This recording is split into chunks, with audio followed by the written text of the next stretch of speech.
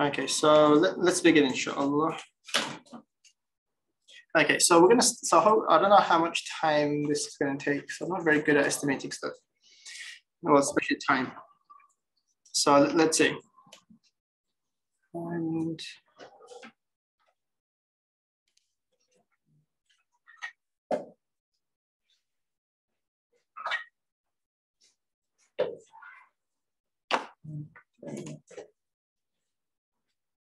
okay, so let's start, inshallah. Okay, so we're going to start our Sirah session off. If we get time, we're going to go back to our fiqh of wudu and so on. If we get time. Hopefully we should squeeze a bit of time in. So I don't plan to take too long on the Sirah today. Just want to introduce the topic of Sirah. So just, okay, so who studied Sirah before? Okay, inshallah. Anyone from the sisters studied any background on Sirah? Yeah. So who said you? Hajira. Okay, Hajira is here, mashallah. Hajira, is your sister here as well? No. Okay. Your sister is Humayra, is it? Yeah. Okay. Okay, so Hajira, you've studied a bit. Is it just when you came to the madrasa? Yeah. Okay. And any other sisters have background in studying Sirah? Sorry, can you say that again? Nafisa. Okay, Nafisa. Where did you study Sirah? Or what have you studied? Or is it just? Okay, mashallah. Okay. And anyone from the brothers or online? Saranu has been studying with us. Okay. Okay, good. So today I'm just going to focus on just why we study Sirah, a bit of who the Prophet ﷺ is, and I'll tell you how we're going to go through the Sirah. Okay. So, and there's nothing else on this slide, by the way. So I don't have slides for the Sirah, so I'm going to be doing a bit of discussions. And I think, well, I'll share some notes on here. Some notes but I just put this slide up because it looks quite cool, doesn't it? Yeah. But I actually don't have anything else. Yeah, that's my next slide. How do I exit? Okay. Give me a second. Where is that document? Sorry, give me a second. That document.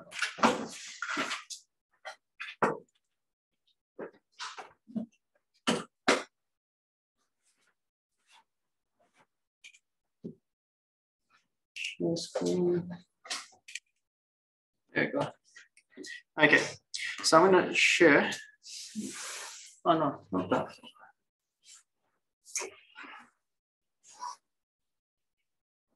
that. Sorry, wrong document. That's supposed to be for our fixed session. And there you go. Okay. Oh no, I need to know you as well. What's happening?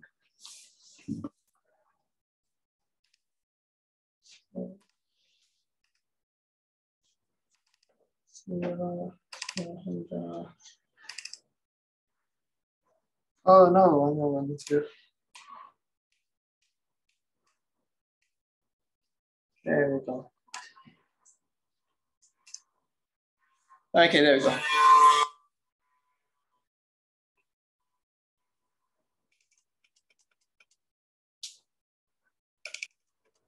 Okay, so I'll just introduce to the students about the Prophet. Okay, so why we study the life of the Prophet is because Allah says in the Quran, and Nabiyyu awla bil mu'minina min anfusihim, that the believers are closer to, the messenger of Allah is closer to the believers than even their own selves. We, as part of our iman, to love the Prophet Muhammad sallallahu alaihi wasallam, and the Prophet said that لا يؤمن أحدكم حتى أكون أحب إليه من والده وولده والناس أجمعين. That you cannot be a true believer until I become more beloved to him than his father, than his children, entire mankind. So now how do we love someone if we don't know much about them? Yeah. So to love someone, first we need to know who that person was. So number one is to increase our love of the Prophet ﷺ. It's to understand the Quran and Hadith. Sometimes what happens when we don't know the Sirah, we quote verses of the Quran out of context, because the Quran has a context. The Hadiths of the Prophet ﷺ have a context. If you don't understand that context, our version of Islam will be very distorted. So sometimes I say a human being says many things, but if you have to take every single sentence in isolation and try to understand who I was, then you're going to end up with a very distorted understanding of who I was. Likewise, to understand Islam, you need to understand Sirah. So it goes hand in hand. Okay, so today I'm just going to talk about one thing of the Prophet ﷺ. And when it comes to Sirah and the reading that I will give students that are able to do reading, so this is essential reading / very, very strongly recommended reading. But I'll just call it essential reading just to make it short, yeah?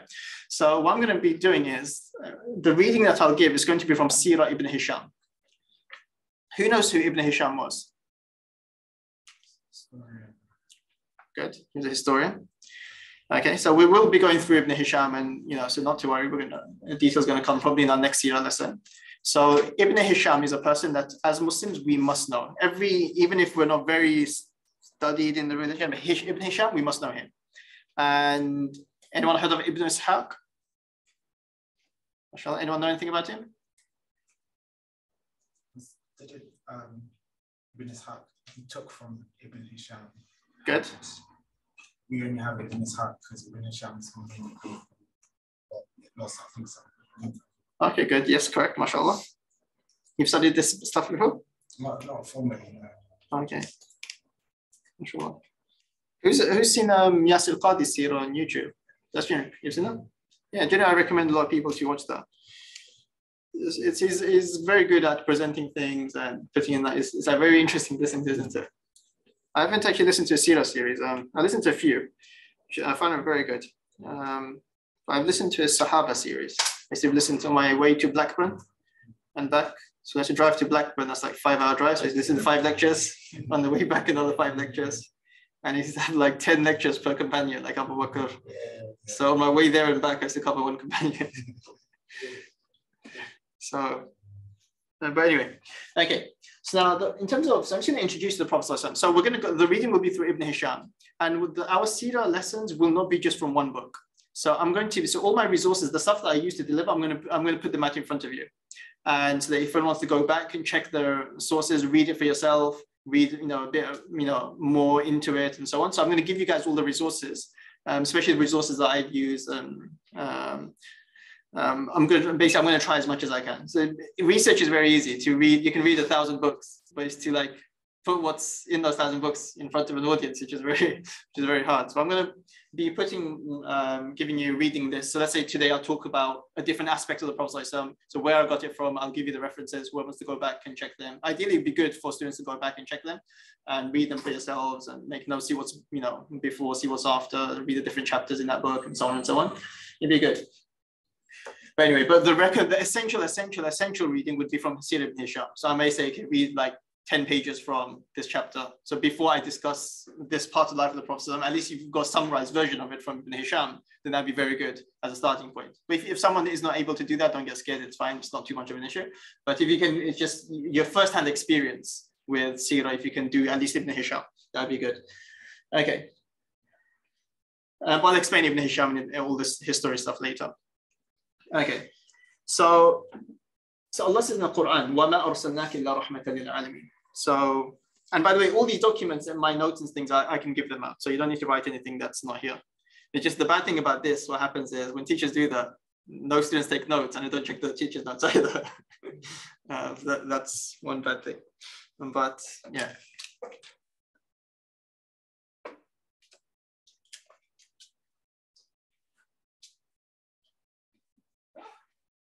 Yeah, generally I realized even in our class, like no one used to do the in your classes, do people actually do the recommended readings set by teachers? So I used to be the guy that 5 minutes before class, all the students would come up to me and, oh, by the way, what are we supposed to read? Give me the summary. So I'd summarize. I do a lot of reading, so I like reading. So all the recommended reading I used to do, and then they provide bibliographies. I used to read everything from bibliographies as well. I was like one of those thingy guys. So then, They'd come up to me like literally 5 minutes before the class. Oh, by the way, what are we supposed to read? Give us a summary. But apart from the sisters was generally very good in class. They'd have like 10 different highlighters in front of them with different colors and 10 different post-it notes, and like mashallah, like, set up, everyone has their own office with all these tools. And but the brothers is like, oh, I don't have a pen with me, I don't have a book with me, and oh, which lesson we're supposed to be in. But yeah. Anyway, so the Prophet ﷺ is a mercy for entire mankind. So notice the particular period, he is the mercy for entire mankind. He has the greatest example for entire mankind. So the Prophet ﷺ is the greatest example for the entire mankind. I'm just going to get a few of these things. Okay, so what I've done in the next two verses, I'm not going to read, I'm just going to skip a few of these things. So one of the contentions of the people of Makkah about the Prophet ﷺ was, why is he a human being? Send us an angel. So then we know that you're definitely from God, when we can speak and see an angel, and then we'll follow you. Now, why is he a human being, flesh and blood like us? But this is the main miracle of the Prophet ﷺ. This is because the purpose of the Prophet ﷺ is to act as an example, role model for the entire mankind until the day of judgment. So that's why a part of him being a messenger was to be flesh and blood, so he can be a role model. Because if an angel's worshipping Allah perfectly, who can say, oh, look at this angel, be like, we're going to say we can't be like this angel. Or if an angel has very good relationships with their husband, with their wife, or with their children, or they can do this and that, and then someone tells, be like this angel, be like, we can't be like this angel. We're humans and he's an angel. So the part of the Prophet ﷺ is, sorry, this is the right. No, you know what? This is the wrong document. Sorry, give me 1 second.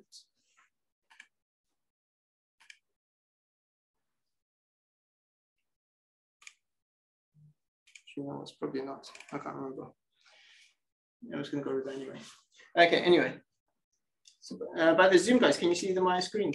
Oh, no, you can't. Okay. So I've taken some extracts out of books as well, and some different books, and I've just put it on there just to go through. So I'm just putting my notes out there so you guys can see as well on the screen. Okay, so the Prophet ﷺ, he gave lessons on morality and manners through his practice. He taught charity by distributing everything that he received among the poor and destitute, love and forgiveness to his enemies as conqueror of Makkah and Hunayn, justice and equity as ruler and judge, peace and security to his enemies as commander of the victorious armies, fairness in dealing by his practice as a trader, and love and affection and kindness as a husband and father. All these morals and virtues he practiced, and thereby invite the humanity to enrich themselves morally, spiritually, and materially by following in his footsteps. So the Prophet ﷺ, he came as the best of example. So he didn't just teach mere slogans, like do this and that, and he himself lived a very different lifestyle. So the Prophet, whatever he taught, he was the best example on that. He practically demonstrated how to do these things. So when he commanded us to do charity, he practically demonstrated how generous Muslims should be. When he commanded us to worship Allah, he practically demonstrated how Muslims should be worshipping Allah. In every aspect, we have a practical example of how we need to react, how we need to act, So number one, he was a father, he was a husband. So, and I'm going to go into this regarding other figures in history. So he was a father, he was a husband. The Prophet ﷺ was made to go through all the natural journeys that a human being was made to go through. So, and not just that, he didn't have the best end of the stick. He had the lowest end of the stick. He was at a disadvantage. How? Let's say, did he ever meet his father? When did he meet his father? Never. Never met his father. How old is he when his mother passed away? 6 years old. And then he's looked after by his grandfather, who then passed away at the age of? After 2 years. After 2 years, yeah. So when he was merely 8 years old. So he never met his father. He only spent a few years with his mother because initially he was in the care of Halima. We're going to go through this in a lot of detail by them. And then, so he was at a disadvantage. He was an orphan child. And he grew up as an ordinary boy would grow up. What was his first job in Makkah? Yeah, he was a shepherd. So he used to look after the animals for the people in exchange for just dates or a few coins. And then what was his main occupation? He was a trader, yes, mashallah. Yeah, but good. Yeah, he was a trader. So he would start off, we're going to have a full lesson on the trading of the Prophet ﷺ. So yes, he was a trader. So he would start off by buying and selling things in Makkah. He'd buy from one shop, sell it to another place, just a bit more profit. And then he started going out to different Arabian lands. So he made a lot of trade journeys. And then later on, Khadija employed him.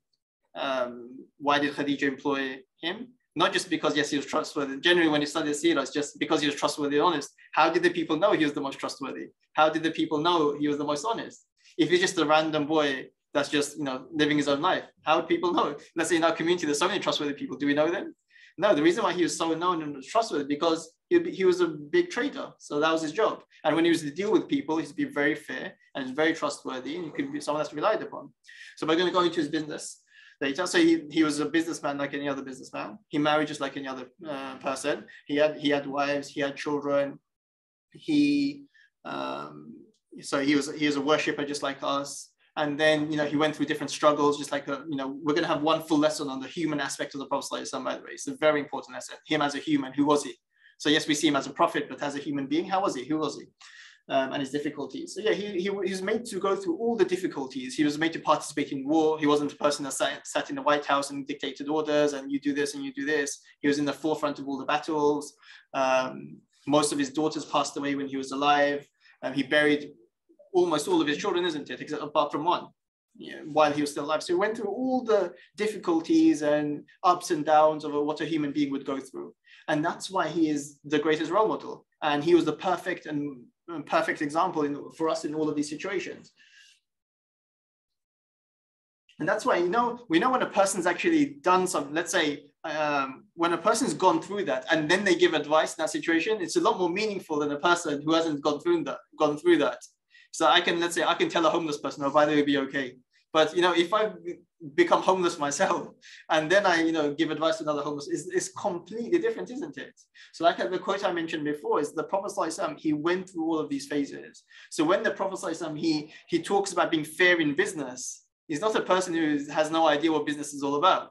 We can't say, oh, because he's given us these rules in business because he doesn't know what business life actually is. But he used to say trying to earn a lawful livelihood is an obligatory duty in addition to other duties. So he's basically saying to earn a lawful livelihood is a fard upon the believers. So now it's not coming from a random person. This is coming from a businessman who spent his whole life in trade. Now he's telling his companions that you also get involved in trade or some sort of way of making money. Or he forbade fraud, interest, gambling, uncertainty, doubt, exploitation, and so all these sorts of things because he was a businessman and that's he understood how all these things work. So that's why the Prophet as a human being is very important to us. I'm going to skip a few things. Okay, but the only difference was between us and the Prophet ﷺ is that he would be the one that's receiving the guidance, the Quran from Allah. What I mean by guidance is the Quran. Yeah, so he'd be the direct recipient of the Quran, while Allah would talk to him directly. And the difference is he would then in turn relate that to us. But our guidance is the same. The guidance for the Prophet ﷺ was the Quran, and the guidance for the general Muslims is what? Is the Quran, isn't it? Yeah. And many things that the Prophet ﷺ did not receive guidance on, he had to act as a normal human being. And many things that he did receive guidance on through the Quran. But likewise, if that was there as guidance for him, that's the same guidance for us, isn't it? That's the only difference. That's why the Prophet ﷺ would say to the people, I'm no more than a human being like you, but except that I'm inspired by the Quran. So he's just a normal human being living in Makkah. But there's just one big difference between us and them, is that the Quran be revealed upon him. And it's not that the Quran be revealed for everything and anything. As soon as he needed something, Quran, snap his fingers, Quran be revealed. Sometimes there'd be no guidance. Sometimes he wouldn't have any help from the Quran. Let's say in the entire Quran, there's no mention of, let's say his children passing away. There's no single mention of it. He was left alone to deal with all these issues. There's no mention, let's say, who knows when the year of sadness is? When Khadija and his Hazrat Hamza was died. Yes, Khadija and Abu Talib. Yeah. Yes, in the Quran, there's no mention of the year of sadness. There's no mention of Khadija's passing away. There's no mention of Abu Talib. This is the Prophet went through extreme, periods of sadness here. But there's no mention of any of these things. There's no mention of his father in the Quran. There's no mention of his mother passing away in the Quran. There's no mention of his his uncles or his grandfathers. There's no mention of Hamza radiallahu and all these difficult phases that he had to go through. There's no mention of them. The Prophet had to deal with a lot of these challenges by himself as a human being. I won't go too much into this today. Okay. So now the purpose for this, the reason why I've chosen to discuss this as a first lecture, just so we understand and appreciate what we have. Yeah. So this is the main reason, to appreciate the example and role model of the Prophet ﷺ that we have. Okay. So for a person, so any questions so far? I think I've been speaking way too fast. I'm going to slow it down. Yeah, just slow it down. Okay. Any questions so far? Okay. So for a person to be a complete role model, at least 3 things are necessary. Number one, what we know about them has to be true and factual. Because if we just made up myths and things, we can't really follow that person, be like that person. Because how do we know it's true in the first place? Yeah. So number one, the information that we have about them needs to be true and factual. Number two, in the stuff that's related about them must be meaningful, must be purposeful, must be practical. Yeah. So if it's just gibberish or just random slogans that don't really make sense, then obviously you can't really follow that, can we? So it has to be meaningful, has to be purposeful, has to be practical. I'm going to touch on all these. Yeah. And it must not be difficult to understand, like jigsaw puzzle beliefs. Who do you think was referred to in this? Yeah, because Christians, there's so many differences in who their God is, whether it's 3, whether it's 1, whether who's what's the status of this. Imagine not knowing even who your God is. So it's their beliefs are it's like a jigsaw puzzle. It's very it's not really practical for everyone to follow. Okay, so in order to serve as examples and ideals, their lifestyles and life stories would have to be historically proven, real and concrete, not just mere names and mere facts that they were born, lived, preached, high ideals, and then died is not sufficient as guidance. Okay, let's look at some ancient religions before Islam. Yeah, so let's take Hinduism. So in Hinduism, heroes seem to be living in a basically fancy world, and by the way, there's going to be a lot of grammar mistakes and punctuation and spelling. It's just my random typing of most of it. Yeah. Okay, so we have Hinduism. So the people that they follow, there's no a historian can't sit down and look at the history behind it and say these are facts. It's just all myths and stories passed down. Yeah. So there's no anything concrete to go by. There's no historical facts generally, and the gods and people that they follow, they're more of imaginary people or creatures, whatever they are, rather than actual historical people that he existed in that period of time and this is what they did. They're more just imaginary myths. So that's why they can't really serve as guides for the rest of humanity, because what we know about them can't even be proven. Okay, and then we have, let's say, the Zoroastrian religion, which is again another predates Islam by thousands of years. Yeah. So what do we know about the Zoroastrian religion? So it was started by Zoroaster. So it collected certain life events which are conflicting and contradictory and cannot serve as guidance. We have a very sketchy and unreliable information about his life is available, and it cannot stand the test of historically recorded events. So basically, again, historians, they can't really prove what happened. So Zoroaster, so let's see what we know about him. Zoroaster, who founded the Zoroastrian religion, is another historical figure. His life story is, again, sketchy, and all of it is based on speculation and not on historical records. It is not possible with certainty to determine when he lived and legislated. No historical account is given by his followers of the life and teaching of their prophet. What we know is that he was born in Azerbaijan and preached there on Balkh. The king, Hashdasa, accepted his faith. He performed extraordinary miracles, he married, had children, and died. So this is basically what we know about the founder of their religion. So can he be a role model and guide for all of his followers or mankind till their judgment? Perhaps not. Let's look at Buddhism, again, another historical religion. What do you know about that? So lifestyle of Buddha is not preserved, and we have no historical evidence. No historical evidence, yeah? So it fails category number 1. Okay, so let's see. First of all, there is Buddha, but his life, again, so it's a mixture of myths and stories. And what do we know about him? Is that he was the son of a Raja who lived in the valley of Nepal. He was married to a beautiful princess and had a son. he was given to meditation and thinking. Once he happened to see some miserable incidents of sickness. So basically he was very enclosed, isn't it? So he wasn't really exposed to the outside world. And one day, he was allowed to go out and saw people being sick, people going wrong with people and so on and so on. And which kind of moved him. So, he started, then that initiated like a quest, theological quest in him. So he wandered around and went from place to place. After some years of meditation, he claimed to have received the divine revelation. He preached his faith in places between wherever that is, and then he died. Okay. So now what did Buddha do? So we see Buddha secretly leaving his family, slipping into the forest. MashaAllah. He left everything and severed his relationship with the people. He never lived in a society and faces complex problems. His code of life can hardly be accepted as a comprehensive, final, complete guide for all men and women. It has never been accepted as a guide for the solution of practical problems of life.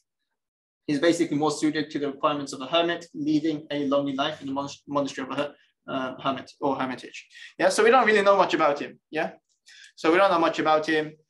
His lifestyle can hardly be called a role model for his followers. Yeah. Okay, then another historical religion is Jainism. Again, we don't really know anything about him, just myths and where else? Okay, let's go to Semitic prophets. So let's say the Jews, they follow Moses from their scriptures, they follow, the Christians, they follow Jesus. So can they act as role models for us today? So let's say those that are following their religions. So Semitic prophets, of whom Noah, Ibrahim, Hud, Salih, Ishaq, Yaqub, Zachariah. Okay, so generally the previous prophets that came in history, we don't really know much about them. Yeah, even from the Quran, even from the Bible, even from the Old Testament, or any of the scriptures, we don't know much about them. Yeah, but let's take two prophets in particular. So generally regarding other prophets, we're going to have fragments of their lives, and whoever we do know some stuff about, just fragments of random stuff. Okay. Okay, so now regarding the Old Testament. So again, from a historic perspective, there's a lot of contradictions. There's a lot of within academic circles. When was it written? Was it written hundreds or thousands of years after? Musa alayhi salam, or and so on, and so it's very so in terms of academic research that has been done from a history perspective, it's very difficult to say what's factual, what's not, and to trace it back to say this is absolutely correct or this is not. There's a lot of discussion around this. And the original Bible, generally people don't have the original Bible in the original language. And when you don't have the original language, it's an interpretation of what you think was in the original, isn't it? And even today, when general Christians have the Bible, what is it? It's just in English. They don't even have the, so everyone goes by that. So this again, first it was in what? It was in Aramaic, then to Greek. And then from these languages was translated into English. So it wasn't even translating English from the original source. It's a transition of a transition of a transition, isn't it? Yeah, they don't have the original Hebrew with Aramaic. Yeah. So, and again, so let's say John, who was John, one of the authors of so there's a lot of debate around who even wrote them and when they were born, and so on and so on. Okay, so let's look at Moses from their scriptures, yeah? Okay, so Moses, the prophet Moses is the most eminent of the Semitic prophets, but even his life is not fully known. What we know about him is that he was fostered and nourished in the royal palace of Pharaoh after his birth in a Jewish family. When he grew up, he disliked the oppression of the Israelites by the people of Pharaoh. He helped his fellow beings whenever he could. Then he went to Madian and he married. He lived there for a number of years and was made a prophet to return to Egypt. And he performed many miracles before Pharaoh, and who wouldn't let his people go with him. So then he escaped, and then the sea part, and then the Pharaoh's forces were drowned, and so on. So that's basically what we know about him. And this is from the Old Testament. Generally, this is how much knowledge that we have. So internal evidence shows that the biography of Moses contained in the Old Testament was not written by Moses, but by someone else much later. But in terms of Moses, what do you know about him as a father? Nothing. What do you know about him as a son? Nothing. What about his other relationships? Nothing. What about him as a businessman or how he lived his day-to-day life? Nothing. The fact that he was a brother, friend, husband. We don't have anything else practical information about him. Yes, we have some prophetic things that he did this, and this. But is that enough to be a role model for the later generations to come? Okay, so that's that. So we don't really have much in terms of him as a person. But in terms of, let's say, Jesus or Isa alayhi salam, again, one of the great prophets of Islam. So according to the Bible, he lived for only 33 years on earth, of which it records only the account of his last 3 years of life. Even the fact described in the Bible and historically authentic. So, if you had to just analyze it historically, that's a different debate altogether. But let's just say, assuming everything there is true, we are told that he was born in Palestine, then brought to Egypt. He performed 2 miracles in his teens. Then after a gap, we see him as literally just 30 years old, baptized. He preached to fishermen on the banks of rivers and had some disciples. There were some discussions and disputes between him and the Jews. And then he was handed over to the Romans who tried to crucify him. So basically during the 25 years of his life, all we know is that he performed a few miracles, and that's really it, really. And another thing is, let's say in the Bible, from the Bible, we understand that God loved his son. Yeah, so he had immense love for his son, and he was ready to even sacrifice his son. How much love did the son have for God? What was his worship? What was his night prayers like? What was his worship routine during the day? How did he show his love for his father? Like, there's not really much information. That's what we need to be as followers, isn't it? We need to know how Jesus worshipped the Father. So we know how to replicate that. But there's literally hardly anything. There's 1 or 2 passages about him falling down and bowing down. That's literally it. So we don't really have much guidance on that. So there is no guidance in Jesus' life, as revealed in the Bible, which can help human beings to establish a relationship with God. So yes, there are like slogans, there's principles there, but in terms of practical guidance, demonstration of these principles, there's nothing there. So the Bible does not reveal anything from him regarding human relationships, the maintenance of which is the key to the success of the human society. So yes, religion establishes your connection with God, but we need religion to have a good functioning society as well, isn't it? And there's nothing like that in the Bible as an example. The whole structure of human society rests on fair and mutual dealings and so on and so on. And he lived the life of a bachelor and therefore can hardly be presented as an ideal for solving marital problems. His life therefore cannot offer a perfect and complete guide. So he cannot be a complete guide for the entire humanity until the day of judgment. And by the way, just in case someone's confused, yes, Isa is one of the greatest prophets of Islam, by the way. I'm just taking this from the Bible perspective, yeah? And Clinton Bennett, another Orientalist, is a Christian. He says that after deducting miracles from Jesus' life, we actually don't know much about him. And then he brings Islam into apart from, as opposed to Muhammad, where we know literally everything there is to know about it. But yeah, so okay, let's look at the Prophet Muhammad. So a person whose complete lifestyle and life example is preserved, who live fully in the hustle and bustle of life, and whose life in full detail is clear and open, can really be considered as a perfect model and ideal for guiding the lives of people. So every detail of his life is recorded and authentic, noble and perfect, simple and clear, practical and appealing. This lifestyle can guide every man and woman, king or beggar, military commander or soldier, husband or father, trader or farmer in every area of their life and lead them to a happy and peaceful life. So one of the greatest things about the Prophet ﷺ is his comprehensiveness. And this is why Allah intentionally made him go through all the difficulties that a normal human being would generally have to go through. Because why did Allah do that? The Prophet Muhammad ﷺ is the most beloved person to Allah.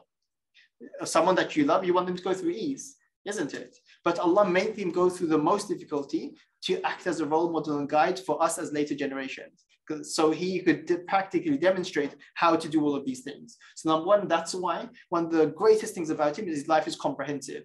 So we need to appreciate that as Muslims, to appreciate that, as opposed to, let's say, the Christian following Jesus or Moses and so on and so on. Okay. Number two, his preachings were practical. They weren't just mere slogans. One thing we need to thank of Allah for is that all of our teachings and everything inside the Quran and Hadith is the most practical thing that a person can do at a time. So let's look at some passage of the Bible. So Jesus, according to the Bible, Jesus said, "But I say unto you that you resist not evil, but whoever shall smite you on your right cheek, turn him the other also." So this is a command in the Bible. Imagine someone slaps you and like, oh, okay, here. It's not very practical. Like, how many of us are able to do this sort of stuff? So not, it's not very practical advice. Or another passage of the Bible. And if any man will sue you at the law and take away, basically, if anyone steals your coat, let him have your cloak as well. I come to you and steal your possession. Oh, okay, here's my phone as well. Like, so how practical is that? That's not how humans work. Like in Islam, the Prophet ﷺ said, "Man qutila duna man qutila." Let's look at in Islam. The Prophet ﷺ said, "Man qutila duna malihi fahuwa shaheed." whoever dies protecting his wealth is a martyr. Because it's in the nature of a person, someone tries to come into my house and steal something from me. I'm not going to say, you know what, here's my PC as well. I'm going to protect my wealth because it's valuable to me. And the Prophet said, to such an extent, if you're killed protecting your wealth, you die as the death of a martyr. Because Islam appeals to the natural fitrah of a human being. It's not just empty words and slogans and impractical advice for these scenarios. Okay, and so like I said, so the Prophet has made you go through all the different stages. So that how can you set an example of magnanimity or forgiving enemies without defeating or capturing your enemy? So the Prophet, he went through warfare, he captured his enemy, he showed his forgiveness, conqueror of Makkah. Imagine returning, marching back to Makkah as a conqueror, and then forgiving all the people that tortured you. Now, what great example of forgiveness can we find in human history? How can you help the poor or the destitute if you're penniless and living lonely in the forest and jungles? The Prophet, he had much wealth coming in, and he showed us how to be generous to the poor. How can anyone advise on marital relationships and matrimonial problems who has not married himself or faced such problems? That's why the Prophet had many wives to give so many different perspectives. How can anyone devise rules and principles for the trader, business judge, ruler, and commander without experiencing the situations? So what is necessary is that the needy are helped, the hungry are fed, the oppressed and the weak are rescued, the sick and invalid are visited, and so on, practically, and demonstrated how this is done. So this is why the Prophet, he fulfills all of these models. Number one, in terms of historically proven. What feature is unique with Islam when it comes to historically proving things? This is a question, by the way. It's not. Good. Who knows what the isnad system is? Isnad, or in other words, sanad. Is that the list of all the names? I don't know how to explain it, but it's like a list of all the names where you get the Authentication. Good, yeah. Authentication. Yeah, so it's a method of authentication which is unique to Islam. There's no other system in the world that has this. So in terms of let's say being historically proven, so everything attributed to the Prophet ﷺ, is to start with Quran and then everything else to do with Islam. Everything comes with the isnad, which is called the sanad, or the chain of narration. Yeah. How did it actually start?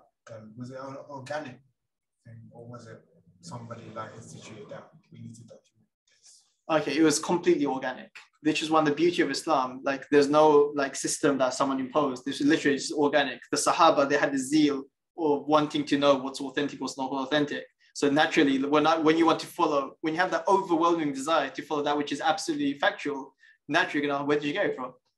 So then that turned into, where did you get it from? Okay, I'll go from him. Where did he get it from? So this is what the isnad system is. So let's say I narrate to, let's say nowadays, now it's all in books, but let's say Imam Bukhari, rahimullah. Most of us heard of Bukhari, famous hadith. So he collected, let's say he memorized 600,000 hadiths, 600,000, yeah, with the chain of narration. Yeah, and so basically, so how a chain of narration works, just for those that are new to it, let's say I narrate to you something from the Prophet Muhammad sallallahu alaihi wasallam. So I say the Prophet Muhammad sallallahu alaihi wasallam said X, Y, Z. Now the question is, how do you know I said that? Where did I get this hadith from? Yeah. So now I would tell you a chain of narration. I got it from Zayd, who got it from Umar, who got it from Hasib, who got it from Uthman, who heard the Prophet sallallahu alaihi wasallam say this. Does that make sense? So every hadith, for it to be relied upon, or for it to be accepted, it needs to come with a chain of narration. If a hadith does not have a chain of narration, this is not a hadith, this is rejected. Everyone understood that so far? Okay, now the question is, then this comes in the study of hadith chains and so on and so on. Now we need to know who these people were in the chain of narration. What if he was a liar, he was a liar, he was a liar, and so everyone just fabricated. So now it came of the science of biographies, where anyone that's ever narrated a hadith, the biography has been written down. And that's so this is a very, very big science in Islam, where you study biographies of people. So you say, okay, did this person ever lie? If you've lied before, your hadiths are generally rejected. Even if it's a white lie, even if it's, or let's say your knowledge was very good, but in the later years, when you became an older man, your knowledge became weak, that would be written down. So take his hadith when he was young. When you reach the age of 50, don't take any hadith from him. All these, everything will be written down, everything. It's like Imam Tirmidhi, rahimahullah. Imam Tirmidhi, he was one of the great muhaddithin, hadith scholars, where he would memorize hadiths and write hadiths down. And at the end of his life, he became blind. He became blind. So what happened was he was traveling and his students were with him as well. Just an example, just so you understand what hadith scholarship meant to those hadith scholars. So he became blind.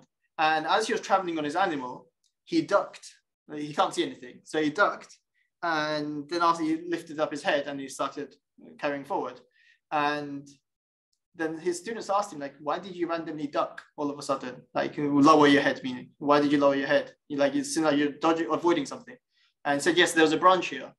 I remember passing by here a while ago when I could see, and there was a branch here. So that's why I ducked. No, there's no branch here. What are you talking about? So the students, this is the first time they're traveling here. So no, there's no branch here. Imam Tirmidhi thought, okay, you know what, let's stop. Because is my memory become weak? Or has the branch and the whatever was here, forest or whatever, been cut down? He was worried. Why was he worried? Because if he's made a mistake in his memory, then it puts a doubt to all of his hadiths that's narrated. So they said, okay, let's find the people that live in this area. They found that and they questioned and said, yes, there used to be loads of branches and trees and all these things here. So then said, alhamdulillah, I don't need to dispose of my hadiths. So this is how like particular they were. If someone had ever lied, he's be classed as a liar, won't accept hadiths from him. So they were scrutinized. So and let's say, not just that, so even let's say, did they have a student-teacher relationship? Let's say if you're narrating from, in your generation, has he been narrating from Umar, for example? Did they meet each other? Was it possible for them to meet each other? Did they live in the same, where did they, or, were the time periods different? So everything is basically scrutinized to, the minutest detail. So this is what we call the isnad system. So that's why everything that we have from the Prophet ﷺ, what we know is authentic. And the scholars in Islam, and because from the Prophet ﷺ, he said, whoever attributes a lie towards me, then let him prepare for the hellfire. So we have very stern warnings not to attribute any false information to the Prophet ﷺ. That's why the Sahaba, whenever they had slight doubt, they say this is weak. This is weak. So it's not that we're trying to include anything that's praising the Prophet, which is going to include it within our documents or whatever. So they're very particular, separating that which is weak or doubtful from that which is authentic. So in terms of authenticity, no other system in the world can compare to us. There's no other system. Now, in terms of comprehensiveness, there's no other figure in human history that is as comprehensively known as the Prophet ﷺ. So let's read a few of these things. So I've been taking quotes from non-Muslims because obviously Muslims are biased. Yeah, obviously we're going to say it's perfect, everything. Let's look at non-Muslims. So Dr. Sprenger, German Orientalist, in a preface to some German book in English, published in 1853 to 1854, so a very long time ago, in Calcutta writes, there is no nation, nor has there been any, which, like them, has, during 12 centuries, recorded the life of every man of letters. If the biographical records of the Muslimans, he calls them, that's what they used to call them in the thingy, and they used to call them Muhammadans. Isn't that Muhammadans? Yeah. What was his name? Carl. I was reading his transcript of his talk. One of the first speeches done on Islam.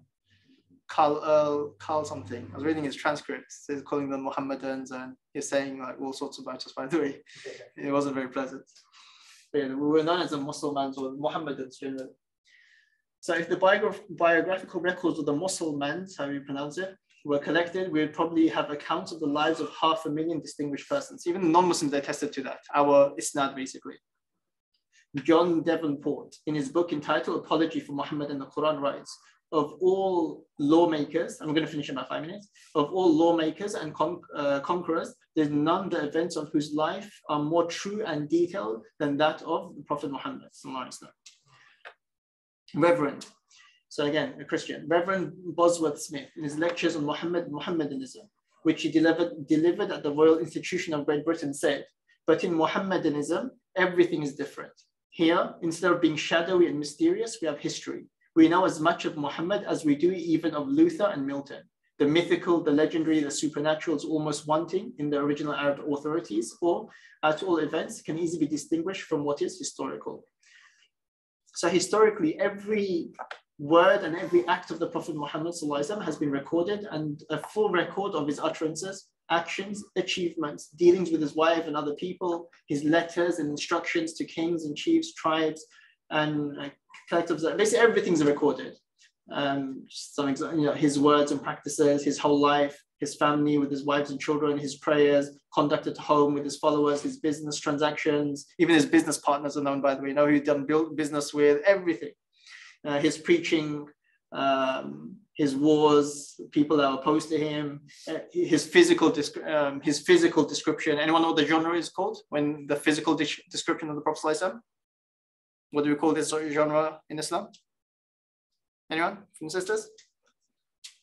Physical description. Which subject deals with that?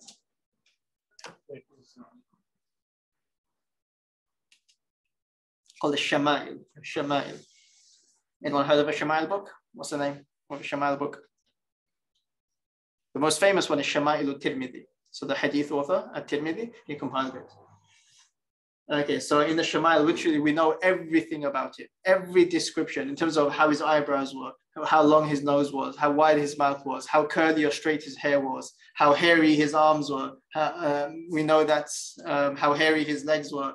They weren't hairy. That was the point of the Sahaba describing. He wasn't a hairy man. How one thin line of hair ran down from his top chest to his navel. They describe him as a person. They say that his joints were very large. His shoulders were very broad. When he used to walk, it's as if he's descending from a higher place to a lower place. So literally, we know every single detail that there is to know about a human being, recorded with full authenticity. Now compare that to, let's say, Jesus or other religions. So imagine the rich heritage of Islam, that we have in front of us with the Prophet Muhammad sallallahu alaihi wasallam. And look what the non-Muslims are testing to. So as Gibbon says, non-Muslim. So we're going to finish in 4 minutes, inshallah. So no prophet tested his disciples in such fiery ordeals as Muhammad, all the wars that he had to go through, isn't it? Imagine making your followers go through and putting, sacrificing their children and everything that they own. As Muhammad the Prophet did.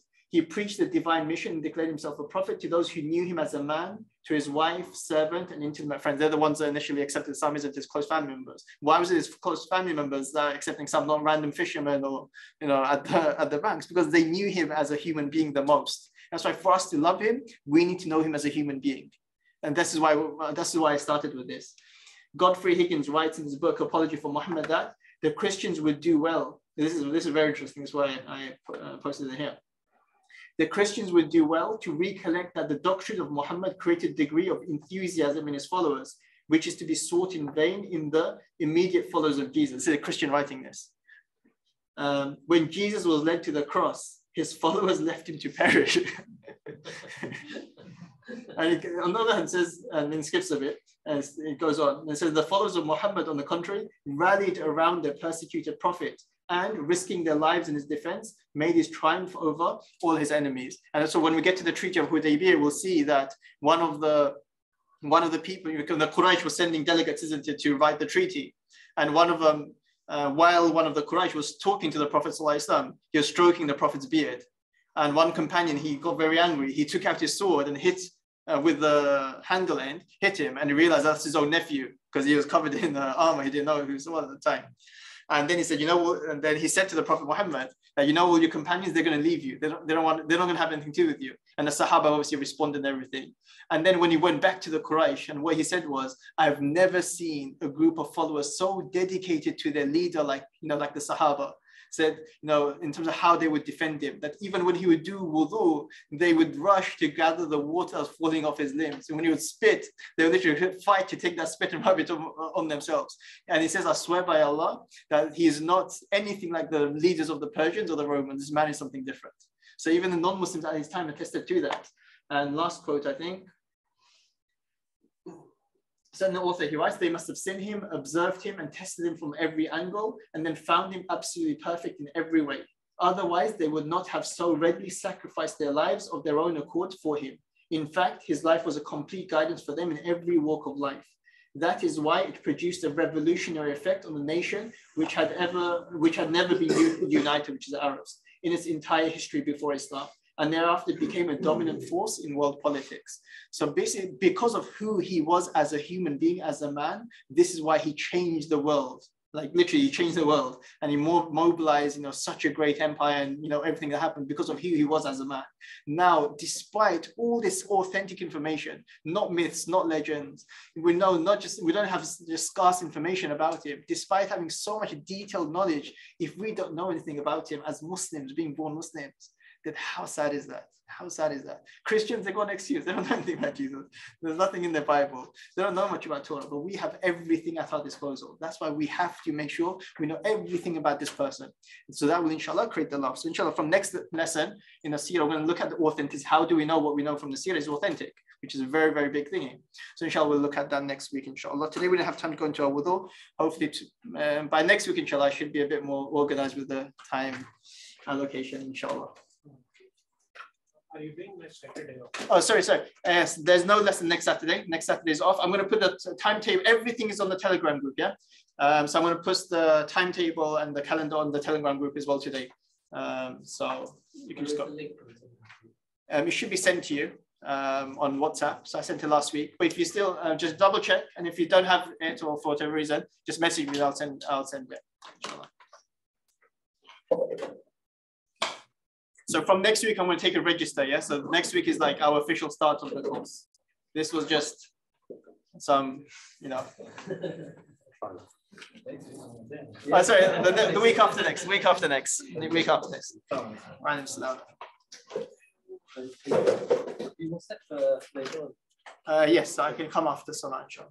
Okay. With all the So in terms of the online guys, I'll see you week after next, inshallah.